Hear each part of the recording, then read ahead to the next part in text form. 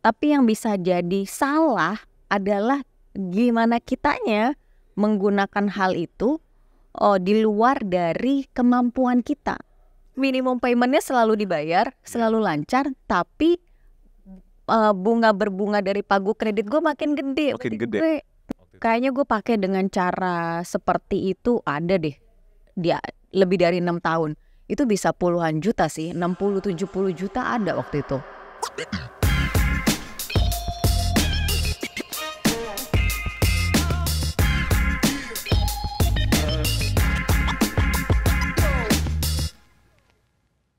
Oke, sahabat Meraset, podcast Bicara Uang kali ini kita akan ngomongin hidup dari kartu kredit. Ini kemarin gue lagi nyari topik apa yang ngomongin uang apa lagi, kita tiba-tiba ada yang nyaut nih. Seorang Bu Francisca Gerungan. Halo, apa kabar? Halo Mai, kabar baik. Aduh, luar biasa. Bu, ini kan kemarin lu cerita tentang, gue nyari topik tuh tiba-tiba lu nyaut masalah kartu kredit kan. Iya. Yang ini sebenarnya agak skeptis nih di Indonesia, dimana ini kan mirip kayak kalau pinjol kan lo minjem gitu kan. Kalau ini kan lo difasilitasi bank. Tapi itu kan sebenarnya bukan aset lo. Betul. Tapi gimana caranya kok lo bisa hidup dari kartu kredit, itu boleh cerita nggak? Nah, ini emang satu cerita yang seru dan akhirnya membuat gue dapat satu pelajaran penting nih, Mike. Oke.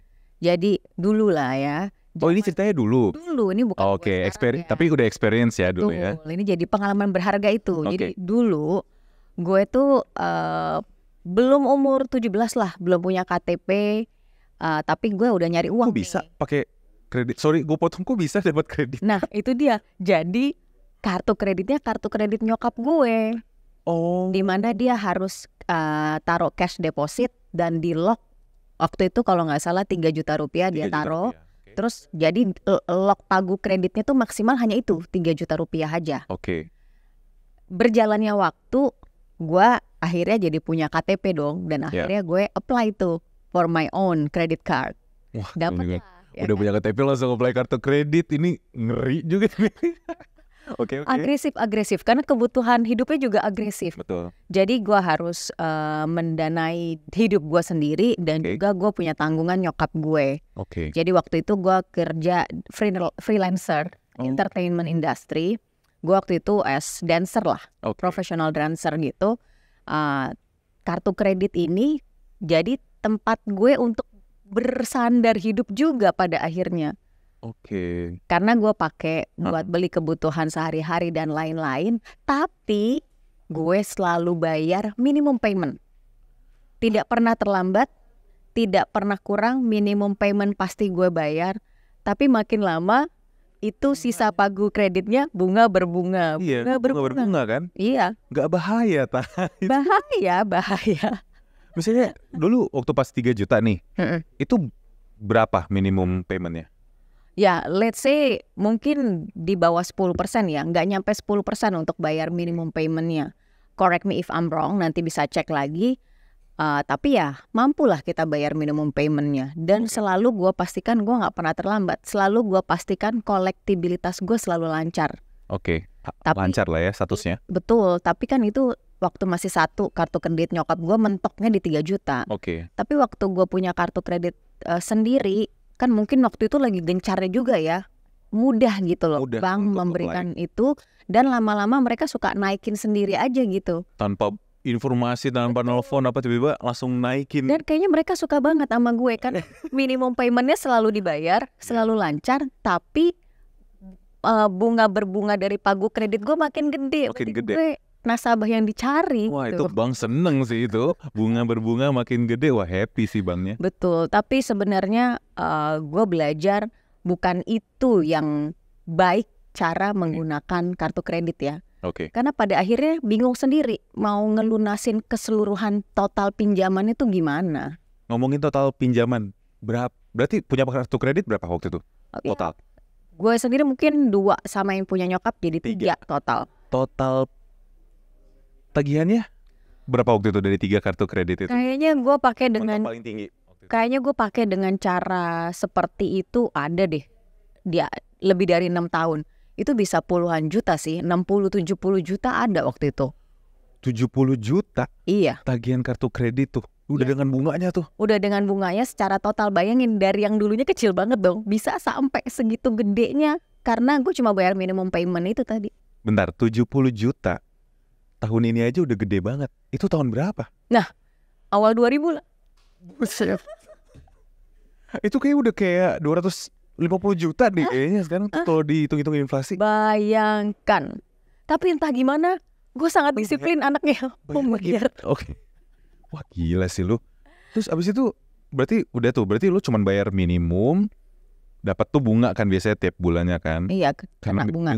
Bulan depannya lu bayar minimum lagi. Betul. Bunganya berbunga lagi. Betul. Tapi di satu titik tadi kan gue dari freelancer di entertainment industry. Yeah. Di 2005 gue mulai bekerja di perbankan gitu ya. Jadi udah ada steady income, tapi kan not that much buat ngelunasin yang segitu banyak. Gak ada gitu ya. Nah tapi waktu itu juga 2 tahun setelah masuk di perbankan itu memang merencanakan pernikahan dengan pacar gue. Tapi gue udah open dari awal. Kalau gue ada buka tuh. Iya semua gue buka. Ada tagihan segini. Betul. Ada tagihan segini, he's fine. Tapi satu titik gue mau bilang ini adalah tanggung jawab gue. Gue nggak membebankan memindahkan itu ke calon suami gue gitu ya. Jadi gue bilang ini tanggung jawab gue. Gue akan cari cara gimana untuk ngelunasin. Karena nggak mau masuk dalam pernikahan baru menikah terus menggeret-geret hal ini gitu kan ya. Jadi waktu itu ada kesempatan nih di kantor gue ada pinjaman karyawan. Oh dia ngasih benefit lah ya, fasilitas, ngasih pinjaman. Betul, tapi karena dia bukan bank, jadi setelah pengalaman pekerjaan gue pertama yang bank, abis itu gue move pindah industri, masih di financial tapi ke satu investment manager, manajer investasi.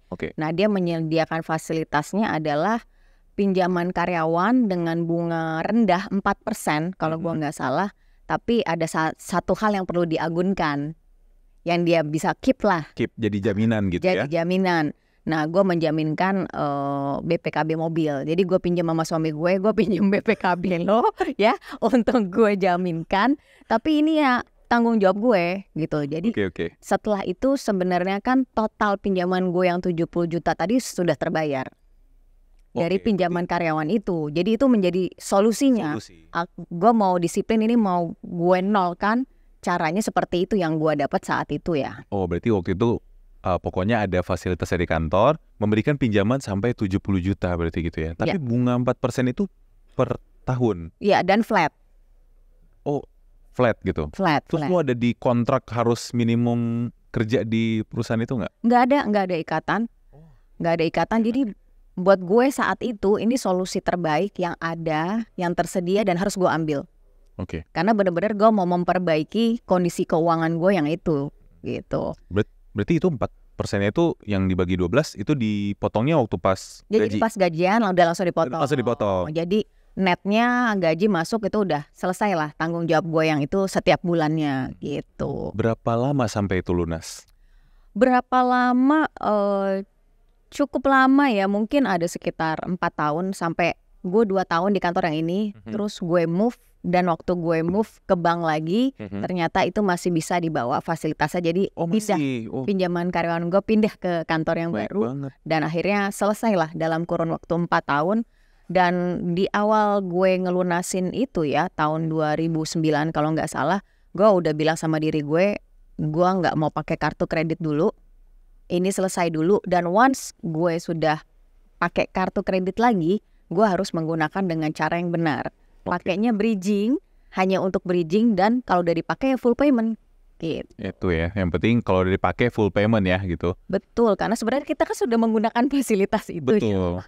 Jadi pastikan kita habis itu full payment. Untung nggak kabur lu ya waktu pas tengah-tengah kan 4 tahun tuh sampai lunas, pas 2 tahun cabut gitu. Nah, kenapa di situ tuh masih strong pointnya gue adalah membayar minimum dan tetap disiplin. Jadi disiplin itu yang gue bawa sih, yang pada akhirnya ya itu strong point gue di situ. Walaupun tetap ada sisi yang nggak bagusnya ya, jadi hutangnya sebesar itu gitu. Nah ini kan berarti lu Berarti udah balik dong, BPKB udah balik dong? Udah selesai semua. Aman, terkendali. Sekarang punya kartu kredit lagi nggak? Sekarang punya kartu Sudah kredit punya. tentunya. Limitnya lebih besar dong? Sepertinya seperti itu. Tapi full payment ya? Tapi full payment. Full payment. Jadi balik lagi sebenarnya tadi hidup dari kartu kredit, it's fine ya. Karena hidupnya tuh sebenarnya ya tadi ada waktu-waktu bridging ya kan. Dimana balik lagi intinya kita harus melakukan budgeting, Mike. Ya. Jadi waktu gue masih belum menikah, berantakan lah ya. Gue nggak punya budgeting yang berarti, tapi hanya gue pastikan gue bisa bayar minimum payment. Tapi setelah gue menikah, gue sama suami gue tuh benar-benar mendisiplinkan budgeting anggaran rumah tangga. Oke. Jadi jelas tuh pengeluaran kita tuh sebenarnya selama sebulan berapa sih yang kewajiban fixnya gitu ya. Nanti tersisanya berapa yang bisa kita pakai untuk jalan-jalan, nonton, makan di luar, berapa. Nah jadi itu yang memudahkan kita untuk tahu nih pada saat menggunakan kartu kredit pun kita sebenarnya tahu anggaran kita tuh per bulannya 2 income ini tuh maksimum berapa. Jadi jangan juga pakai kartu kredit bentang-bentang dikasih limit gede. Wah kita pakai jor-joran tapi sebenarnya dana kita tuh nggak cukup. Itu yang akan membuat kita terjerat lagi dan masuk dalam lingkaran yang sama lagi gitu. Karena ada beberapa, misalnya kayak gini deh, kartu kredit itu kan sebenarnya yang paling diincar orang itu sebenarnya poinnya. Betul. Poin itu. Ada salah satu bank sekarang, digital bank di Indonesia yang bisa ngasih double poin. Dan bahkan poin itu bisa ditukar ke miles. Ya. Itu sih yang jadi incaran orang gitu kan. Tapi dengan syarat untuk bisa dapat miles, lo harus transaksi gitu. Betul. Yang mungkin nggak tahu deh, lu setuju nggak sih untuk kartu kredit itu dipakai hidup misalnya, dalam artian kalau gue sih sebenarnya nggak gitu ketergantungan banget. Cuman kadang kalau ada yang nominalnya gede, lumayan nih bisa dapat poinnya double kayak gitu. Betul. Jadi sebenarnya buat gue nggak ada yang salah dari apa yang ditawarkan dari fasilitas kartu kreditnya, ya kan? Kan pasti dari sisi banknya itu mau menawarkan stickiness nasabahnya untuk memakai terus. Dia harus mengeluarkan satu promo campaign yang bisa membuat hal itu terjadi gitu ya. Jadi kalau misalnya win-win solution untuk nasabah dan banknya itu bisa terjadi, why not gitu. Kita pakai, tapi habis itu kita dapat poin baliknya juga untuk bisa kita nikmatin gitu kan. Tapi yang bisa jadi salah adalah gimana kitanya menggunakan hal itu di luar dari kemampuan kita. Jadi sebenarnya balik lagi ke lifestyle ya. Kita harus tahu sebenarnya gaya hidup kita ada di mana, dan ya udah pertahankan aja levelnya di situ gitu. Tapi kadang-kadang yang itu manusia, apalagi sekarang ya, bisa lihat semua di sosial media terus FOMO. Pengen ikutan juga punya, budgetnya belum punya, belum nabung dulu, tapi lihat limit kartu kredit gue masih ada nih. Hajar beli, abis itu padahal bingung bayarnya gimana. Itu dia sih. Jadi sebenarnya nggak salah, tapi balik lagi cara kita menggunakannya dan disiplin membayarnya dan tahu sih lifestyle kita, anggaran kita berapa gitu. Itu sih. Nggak tahu ya, mungkin kalau gue pribadi kartu kredit itu misalnya kayak sekarang, gue selalu, untungnya kartu kredit yang gue punya sekarang tidak pernah melebihi dari gaji gue kayak gitu. Jadi ibaratnya pasti selalu di bawah daripada gaji. Kenapa? Karena kalau misalnya nanti itu kan mentok, udah nggak bisa pakai lagi dong kalau udah habis gitu kan.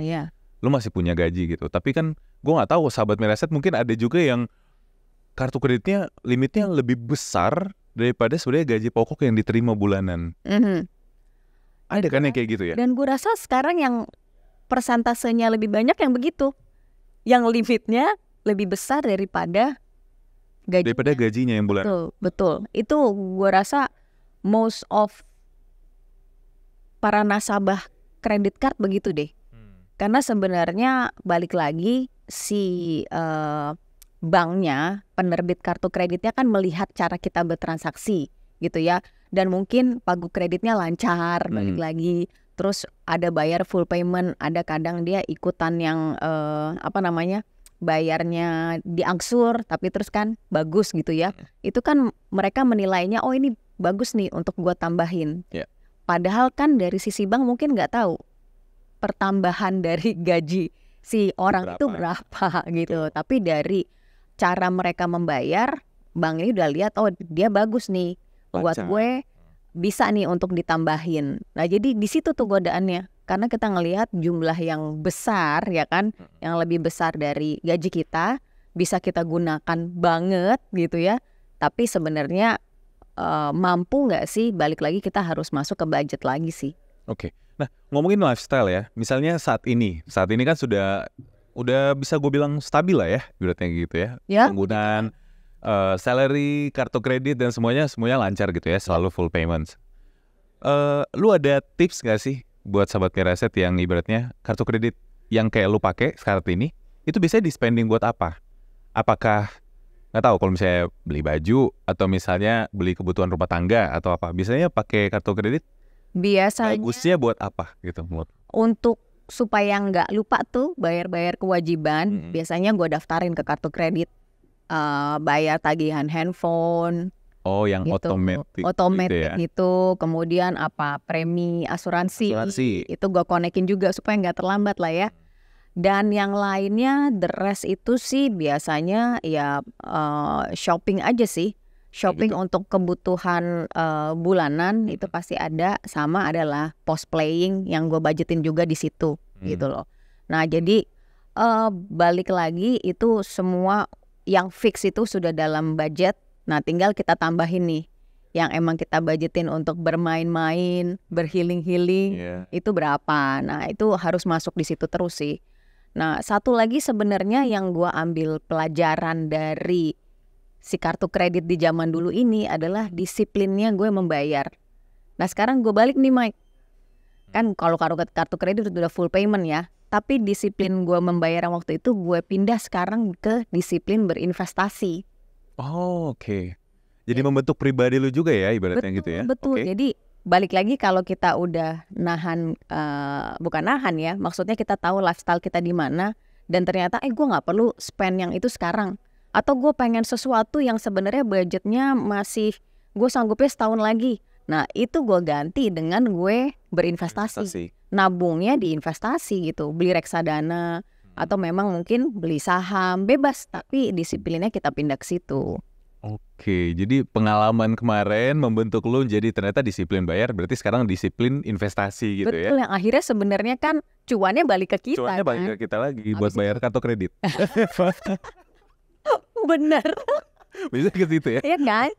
Jadi ada kemampuan lebih gitu loh. Jadi maksudnya ini bisa jadi positif. Asal kita tahu bagaimana memanage in and out-nya anggaran dana kita itu. Tidak semua kartu kredit itu jelek juga gitu ya? Tidak semua, dan buat gue kartu kredit nggak jelek sih. Dia bagus. Tinggal kita aja nih menggunakannya gimana. Gitu. Itu dia. Oke. Mbak Cika, ada tips and trick lagi nggak kira-kira untuk misalnya teman-teman sahabat Miraset yang misalnya sudah punya kartu kredit atau mau punya rencana gitu ya? Bagaimana sih di saat ini tahun 2024 nanti ke depan untuk bagaimana pengelolaan keuangan yang punya kartu kredit yang baik tuh, ada tips enak? Oke, biasanya nih ya orang nggak cukup satu punya kartu kredit. Iya lagi. Biasanya punya beberapa, tapi penerbit kartu kredit kan macem-macem. Ada yang misalkan dia tanpa iuran tahunan. Wah seneng banget tuh pasti ya pada punya yang itu. Nol ya gitu. Yang nol ya kan.